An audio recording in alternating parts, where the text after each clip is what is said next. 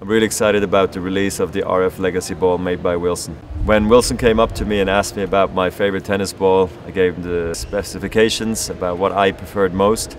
I tried different versions of the ball and I kept giving him feedback until we found the perfect ball, really. To me, really important was the durability, the consistency, and that the ball wouldn't fluff up. I think those are three really important ingredients. I really hope that everybody likes it as much as I do.